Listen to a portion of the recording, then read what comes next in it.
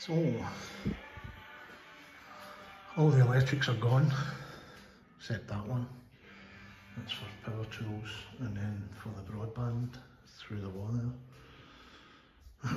Cooker hood's gone. All that black stuff will have to come off before we can plaster. All the pipes are gone except for those two, they'll be gone shortly. Electrics tomorrow. We'll get some stuff. Sink's gone.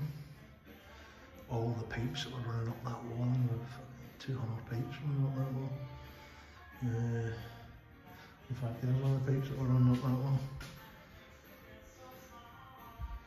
There's a weird way of flow. But anyway, and that's the PEX stuff. So that's good. We've discovered that switch is the switch for the balloon on the first floor. So that's coming out. It means I can push my consumer unit tight up against what's already in there. Which means that when the guys come to put the kitchen in, there's a cupboard going round that.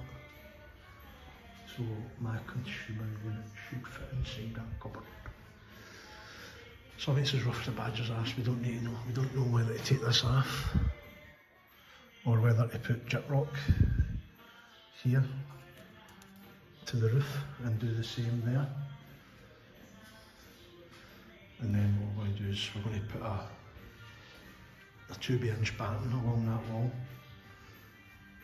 roughly 8 feet from the ceiling. And what we can do then is we can dot and dab, we can set the sheets of gyprock on the 1-inch batten, 2x1, and stand them up against the wall, squiggle them, get them jiggled into place. And that will save a lot of plastering, but as I say, we need to get rid of that black sheet first. Those walls there that I lined on today, took all the wallpaper off, they're all as straight as a die. There's very little, if anything, we need to do to them. That's going to take a tiny skim of plaster.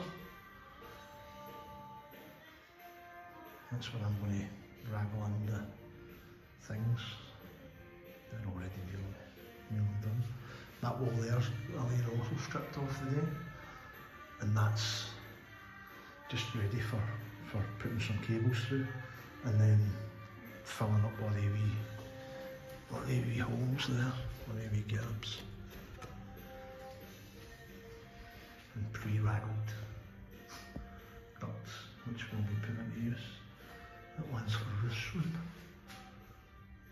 That is the one that we nearly pulled out by mistake when the big cabinet fell on us. So, good progress.